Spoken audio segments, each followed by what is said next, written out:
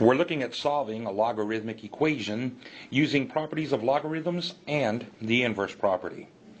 First, we want to recall when we have products, logarithm of x times y is the log of x plus the log of y. So we can break up one logarithm into separate individual logs. We'll be using this property in the opposite direction.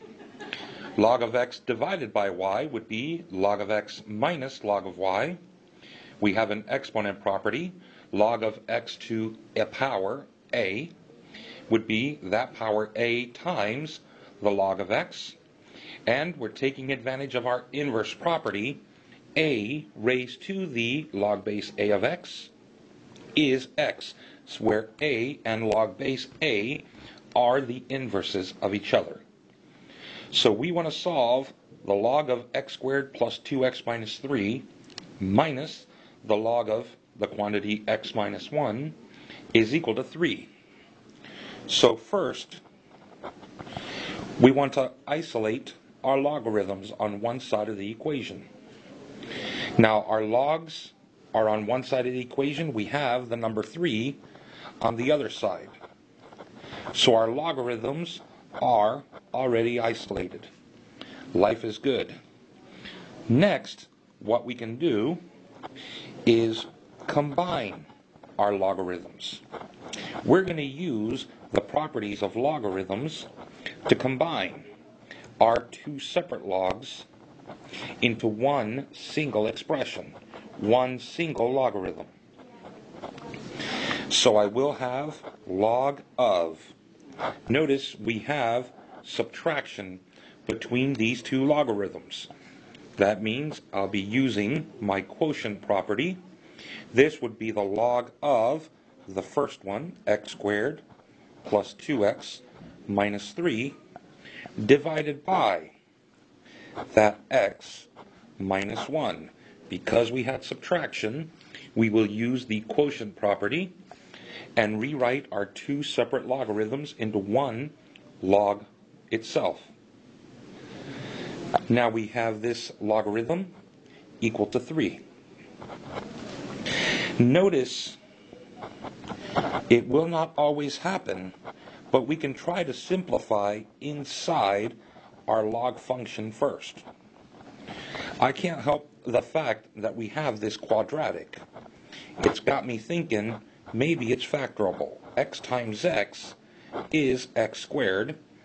A positive 3 and a negative 1 would give me a complete factorization, and notice our denominator is x minus 1. So here we're actually going to have simplification. It's going to yield to a kinder equation to solve. So this is simplified into the log of x plus 3 equal to 3. Since we have that one logarithm by itself, remember, log by itself, the log is log base 10. This is where we can exponentiate each side of the equation. We will take 10 raised to the log base 10 of x plus 3 and set it equal to 10 raised to the third power. So the right-hand side of the equation becomes an exponent for the number 10. The left-hand side of the equation becomes the exponent for the number 10, and we used the number 10 as the base because we had a base 10 logarithm.